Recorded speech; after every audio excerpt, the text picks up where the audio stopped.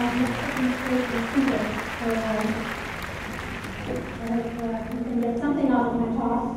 I would actually switch the mood a little bit and talk to you about perception versus reality. And the reason being, this is something that each one of us deal with in every stage of life, and frankly, the minute we wake up every day. What is perception and what is reality? And how much control do we have over this? So I'm going to talk to you about perception and reality through 3 stories. So I decided that's the funnest thing to do is to tell stories. So I will tell the story. So let's start off with the first one. This is in 1989, so 22 years ago. I started my career in Wall Street, in Morgan Stanley, in New York. Now, obviously now it doesn't seem like that big a deal. So what, thousands of people working in Wall Street. But 22 years ago, as a Bangladeshi woman, I am from Bangladesh, it was a pretty big deal. And there were very few women there. And I was the only woman from Bangladesh and the first one. And it was, I would say, so unprecedented. It's very interesting. Even today, I think my parents think I was a bank teller, so that is it. So the interesting thing was, for me, the point of working at Morgan Stanley was really one role, which is the fact that I felt it was the bastion of capitalism, which really made America what it was. It was the land of opportunity. I had an amazing opportunity to have an education there. And really, this was the way I saw how the machine worked. How did America become what it was, and what role did this capitalist system play in it? And it was a lot of high hopes, an incredible perception on my side, saying, well, maybe capitalism does great things, and some of our early speakers said. And I think for me the mood awakening was the first day when we walked in, and we were given a big speech by Dick Fisher, the president of Morgan Stanley at that point, saying, you have come here and basically to help companies make money. And there'll be many moments when you'll be frustrated, you will be treated like nothing, which you are. You're nothing at this point. And if you feel anything, just go to the toilet, flush it, and cry, because no one's interested in hearing your complaints. So I took that lesson well. And it was very interesting. I worked 100-hour weeks, again, trying to find my perception becoming a reality. Maybe capitalism does good work. I need to work my 100-hour weeks. Worked like crazy, made millions of dollars for many companies. And then I would take the subway home, and I would see the homeless people. I would see actually just all the social ills that were all across the city. And this was one of the richest cities in the world. And it stayed with me. And frankly, my goal to turn my perception into reality did not happen. So I was very, very disenchanted. And with this, I left Morgan Stanley and went to Grameen Bank, which was, as I say, I went from Wall Street to the rural parts of Bangladesh. And I searched how I could use my capitalist training that I had to help the world. Well, I did that, and for the next 10 years, I worked in Grameen, I got a few degrees along the way. I worked in some of the media companies, ran them, but still felt quite empty. And this is what takes me to my next story, which is 10 years later, in 1999, I founded my first company. So my entire goal was the fact that, you know what, I know capitalism can do good. I know capitalism and businesses can actually bring in social change. Well, you know what, I'll just do it myself. I've not seen it in the companies, I've not really seen it done in a sustainable way, I will do it myself. So this was the story of oneNest, the company I founded. And oneNest had one goal, which was really to create the world's biggest marketplace for handmade goods from around the world, working with artisans, working with craftsmen, all across the globe. And we did it. We did it one step at a time. So it took me 5 years. I grew a company from nothing and grew it working with thousands of artisans around the world, sold to the biggest stores, their products, creating an online revolution in what we were doing. But it left me empty. And I walked away from it all because as I grew, I had my investors who did not care. It was a constant battle for me every single day for my investors to hear the fact that no one cares about the social mission. Yes, you're doing it, but you can do it for cheaper. What you're doing each time. So again, it left me quite empty. I sold the company and I moved on. Fast forward another 10 years, and that's where my third story begins. But before I start my third story, I would like to pause. What you heard from me so far is the fact that the quest of making my perception, what I thought businesses could do, seemed to actually be a reality. But obviously, it was difficult. And people told me, well, it can't be done. You do these, think of all these beautiful management theories that there are. This just cannot be done. We will give up. But for me, that was even the bigger challenge to really say, do I give up and just accept the fact that companies can do whatever they want, and then they think they can just give some money to charity and that's good enough? Or the companies can do whatever they want and tell their employees, you know what, we're doing something good, so be happy. Was that really enough? For me, it wasn't. So I actually said, I'm going to do something more. But even before we go into what I actually did 10 years later, I want you to have some reality check. I need a bit of thought here. I want you to think about the world the way it is today. If this room was the globe, the 6 billion people who live on this planet, okay, all of you here represent 6 billion people. As per the statistics, about 40% of you, which is really almost all of you, live day to day without any sanitation. You don't have a bathroom to use, okay? Basic need. About 15% of you, say, move over here, you actually went to bed without food. And even tonight, you don't know where food is coming from. And I would say about more than half of the room are living in less than 5 ringgit a day. So this is the reality.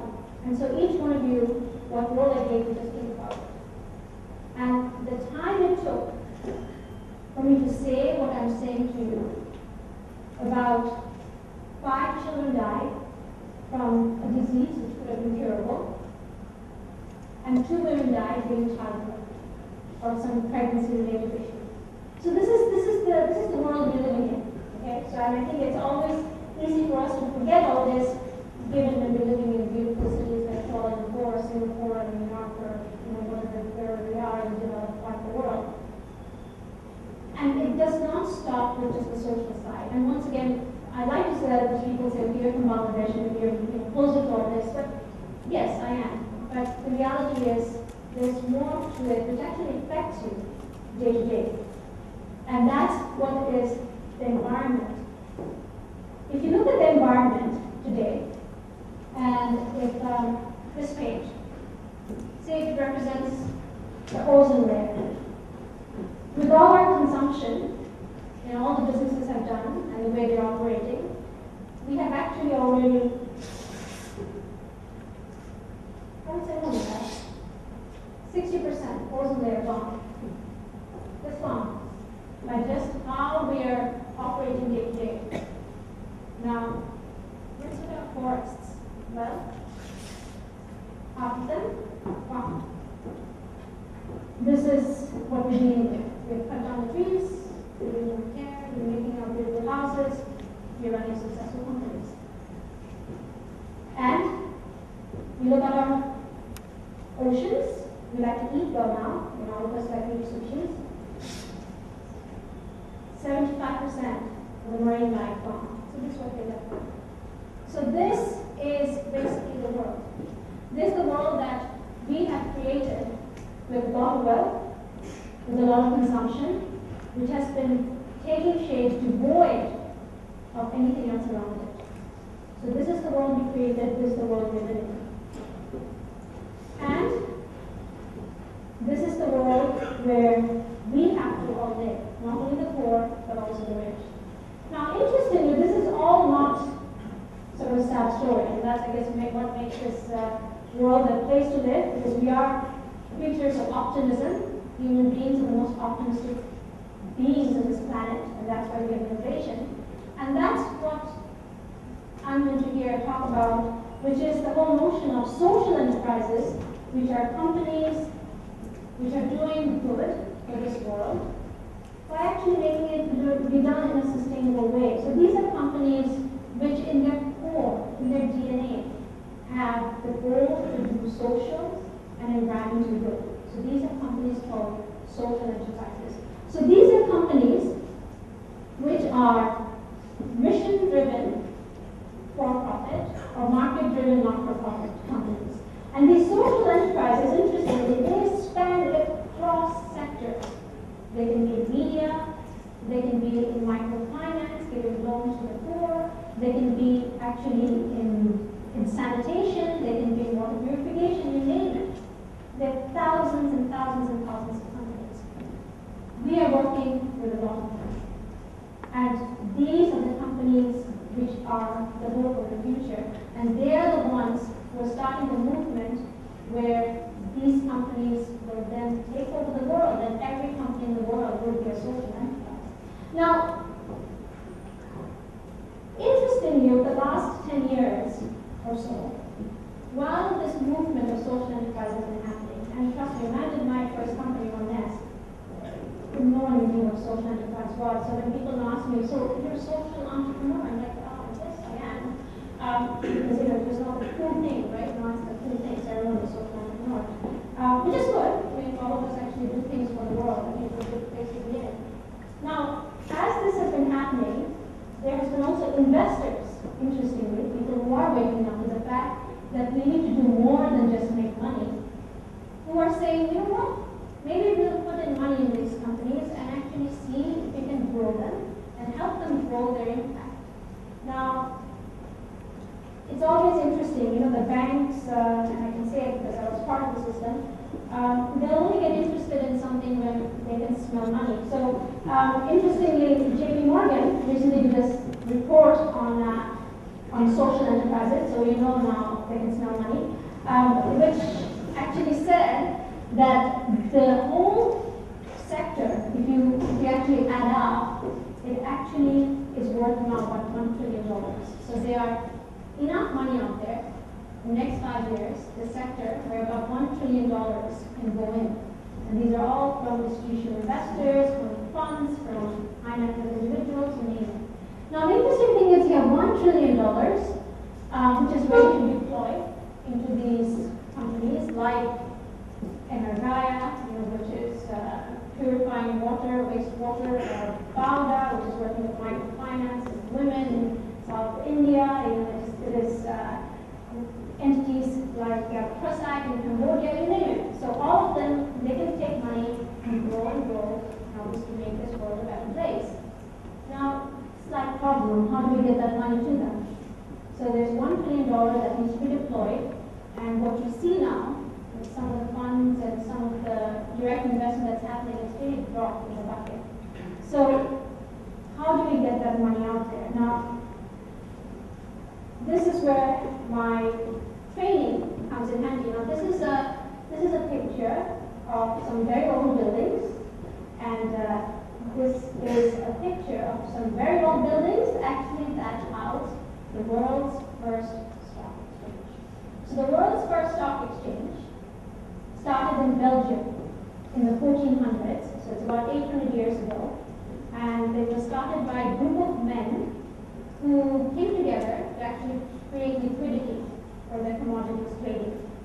Now, I always like to say this, the fact that, you know, stock markets for 800 years have been doing nothing else but just make money, and more money, and more money.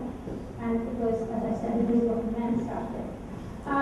Now, 800 years later, a group of men and women, we need the women in the equation, where basically we're taking social enterprises and impact investors, these are the investors who care about the triple bottom line, and we have created two companies who basically deploy capital into the sector. Now, how are we doing this? So we have impact investment angels Shudra is a Bengali word for opportunity. So this company works with the social enterprises to get them ready to actually assess the impacts they're having and get them up on the market to be ready to absorb capital. An impact investment exchange is a platform for actually providing liquidity to these companies. Now, let's go a little further, which is with impact investment exchange. Sorry, the graphic didn't come up very well there. Impact investment exchange, we actually have two platforms because as we started creating it, we realized that there was such a demand, we actually need to create two platforms. So we created the first platform, which you see, which is Impact Partners. So Impact Partners is focused on raising capital, small cap capital, for social enterprises. So you can raise up to $10 million in Impact Partners. And that is something which is called a private placement platform, for those of you here who are in finance. And as we're doing it, we're also creating a public trading platform, which is called Impact Exchange. An Impact Exchange is, while Impact Partners is the first in Asia of its kind, Impact Exchange also will be the first in the world as basically a stock exchange for social enterprises. And that's taking shape in Singapore. So in Malaysia has to do something about it. And our reach so far, we have social enterprises from over 15 countries, and we have investors from all over the globe. And currently, as of yesterday, we have on the platform over $56 million that is being raised. So think of the magnitude of it. This is something that is not there. This is an opportunity for social enterprises to be able to raise capital from investors who actually care about the mission and actually put a value to the social and the environmental impact that they're creating. Now, again, coming in the full circle, perception versus reality, yes, I had a perception that I could actually see how capital markets would change the world and do social good. Yes, I had hiccups. I actually perhaps did not see it happening the direct way I wanted to. But then you know what I did? I did not change my reality or my perception. I actually made my own reality and basically made my perception happen. And that is where my secret came in, which is the fact that capital markets can do social good. And you can turn your perception into reality. And this is where, I guess, for us today, for TEDx, which we have to talk about having a secret. So the secret is, of course, capital markets can do social good. And that is my secret in turning perception into a reality and reality into a perception. Ladies and gentlemen, now you have to think what is your reality and what is your perception. And what is your secret. Thank you very much.